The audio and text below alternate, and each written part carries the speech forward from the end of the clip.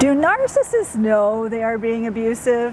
That is the million-dollar question.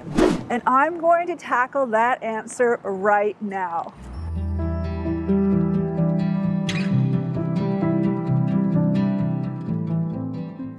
Hi everyone, my name is Shaneen Megji. I'm a transition coach. Welcome to my YouTube series on Toxicity is Not Your Destiny. My mission is to help people navigate toxic relationships and environments in their lives from a biblical, practical, and spiritual perspective. So if you like this video, take a moment right now, click on the subscribe button, click on the bell, because every single week I'm going to be bringing you a new video to empower you in navigating toxic relationships and environments in your life. So now let's dive into the subject.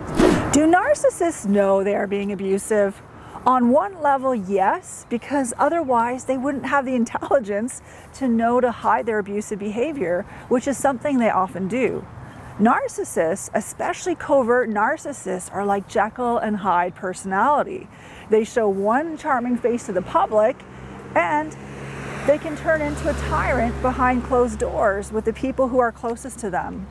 So on one level, narcissists know very well that the way they treat you would be considered unacceptable to the average person. They would never treat a stranger or an acquaintance or a colleague or a friend the way that they treat you. So narcissists understand very well the consequences of what their abusive actions could lead to. They could be disliked, rejected, retaliated against. Definitely a narcissist would not succeed in getting anywhere in life treating other people they come into contact with the same way they treat you. So because of that, they are very calculating, exacting, and covert in the ways that they behave. Narcissists understand human behavior well enough on a cognitive level. They've observed and studied people. They have this uncanny ability to read people. So they know exactly how to build just the right type of rapport with people to get what they want. You need to understand that the reason that narcissists hide their abuse is not because they believe they're wrong. It's because they feel they have to condescend to other people's inferiority, their lack of enlightenment, their weakness, their fragility and sensitivity and stupidity, by hiding aspects of themselves that they know full well are going to cause people to react. And they do this because otherwise it would not be profitable for them to get what they want or what they need in relationships with other people. So on the one hand, narcissists know very well what they're doing when they're being abusive. It's 100% under their control, calculated and intentional. And yet on another level, they don't have a clue what they're doing. They are completely unconscious of the fact that they have a faulty thinking issue and a faulty ungodly belief issue, which is born out of their narcissism. Narcissists have a very high sense of entitlement. They expect utter compliance to their needs and expectations all the time. They are grandiose in the way that they think of themselves, which means that they view you as inferior, as property, or as an extension of them. On top of that, they don't self-reflect, but they blame shift when anything goes wrong. And worst of all, they don't have heartfelt empathy. They're known to have this cold empathy or this cognitive empathy, which means that they can have this understanding on a head level of what you must be feeling or going through, which could masquerade as empathy, but the reality is it is not genuine empathy because they don't share in your pain at a heart level. So because a narcissist is innately wired to feel entitled, to think they're grandiose, to not share in people's pain, and to have an external locus of control, which is their belief that if something is wrong in their world, it is because something outside of them caused it. All of these wirings form a belief system that tells a narcissist that there is absolutely nothing wrong with the destructive way that they treat you, even though the rest of the world might call it abuse. They believe they are entitled to treat you however they want. And if you're not complying with their demands or their expectations or their wishes, or you're acting in a way that's independent from how they are, they feel totally entitled to lash out at you. And if that means berating, controlling, humiliating, shaming you, lying and threatening, anything they need to do to bring you back in line, they believe they have that right. Narcissists believe 100% that you are responsible for the hurtful ways that they're treating you. If you wouldn't do this, or if you wouldn't act that way, or if you would just fall in line with what they want, then they wouldn't have to resort to such measures to bring you back in line. That is how they think. Their vision of you as their source of narcissistic supply prevents them from seeing you as the unique human being created in God's image, with your own unique destiny, separate and independent from them.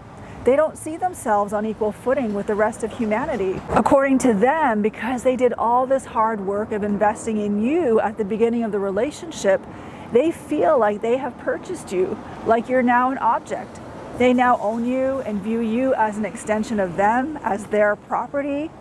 And that is their false sense of entitlement playing out. So for example, if you think of a child, the child understands that other toys they see in other people's houses or stores don't belong to them, so they'll respect those toys. But if the child has his or her own toy that now belongs to them, they will feel entitled to be as destructive as they want with that toy. And that is how a narcissist thinks about the people closest to them. On top of that, even if all the professionals in the world call the narcissist actions abuse, and there are books out there to define it, because of the narcissist's grandiose thinking, they honestly could not care less. The narcissist does not believe anyone else is as intelligent or as insightful as them. They frankly look down on other people, no matter how credentialed they are, no matter how much education or experience they might have. The narcissist will always find a reason to look down on such people with disdain and contempt and find ways to discredit them. Narcissists believe they see better than everyone else, and they feel they can see into you better than any other human being can, including yourself, and that they're the ones that can point out all your deficiencies because they can see them better. And therefore they feel entitled to take whatever measures are needed, including abuse, to reform you into their image. So this begs the question, is there hope for a narcissist to change their abusive ways? Here's what it boils down to. Unless a narcissist changes their way of thinking and their beliefs about themselves and other people in relationship with them, they're never going to change. When they're being abusive, it's not like you can resort to thinking, oh, they're just having a bad day, or they're just in a bad mood, or I just need to turn the other cheek, or I need to be more patient or more loving towards them, because these things do not address the fundamental root cause of why they are lashing out at you in the first place. Their lashing out at you has to do with their fundamental beliefs about you and about themselves. Narcissists have to be targeted on a belief level, which at the end of the day is about changing the way they think. It is about the narcissist conforming their thoughts to the full summation of what Scripture really says, and not just their few pet verse scriptures that they use as weapons to justify their oppression and their abuse. It's really about conforming their entire personalities to that of Jesus Christ, and at the end of the day, that is really the antithesis of an abuser. They need to actively work on conforming their own dysregulated, disrupted personality to that of Jesus Christ, who has the perfect personality and who modeled how we should live and walk on the earth. Romans 12:2 says, "Do not conform to the pattern of this world, but be transformed by the renewing of your mind. Then you will be able to test and approve what God's will is, His good, pleasing, and perfect will." And that is what transformation really boils down to. Transformation can only come from a mind renewal, which is a thinking renewal, and a belief renewal.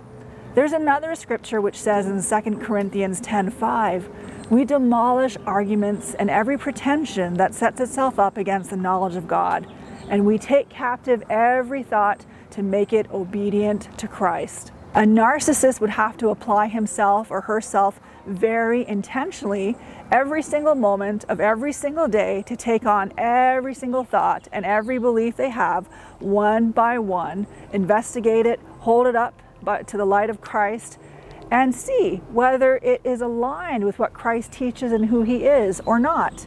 And if not, then the narcissist would have to replace that thought or belief with a new one that is in line with Christ and what he teaches and who he is, and keep practicing the new thoughts and beliefs until they become more natural than the old thoughts and beliefs. That is what it really means to take our thoughts captive and make them obedient to Christ. It could be a grueling, exhaustive effort, but in due time, if they persevere and stick it out, they will have the victory. But will a narcissist do it? That is the million-dollar question. At the end of the day, any person that wants to undergo a transformation will have to make the painstaking effort of taking every thought captive they have and making it obedient to Jesus Christ. They will have to examine their ungodly beliefs and replace them with godly ones, and be more interested in manifesting kingdom culture in their lives over what they're picking up in their own culture.